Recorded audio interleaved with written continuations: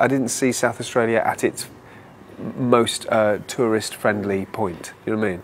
I arrived in August, it was like this, and then as soon as we turned over, it all went haywire. You know, yeah, I've been in some interesting locations that were trying, and I've also been in other locations which were fantastic. Me as a foreigner, seeing kangaroos and emus at work was fantastic. Crews work hard on films, you know, and this crew was no exception. It was you got to really pull together on a film, you know, on smaller films especially, where you don't get all the frills and stuff. You know, people really put their nose to the grindstone on this, and I love the crew here. The salt of the earth, fantastic. South Australia was beautiful for its diversity and its locations and its crew and everything like that.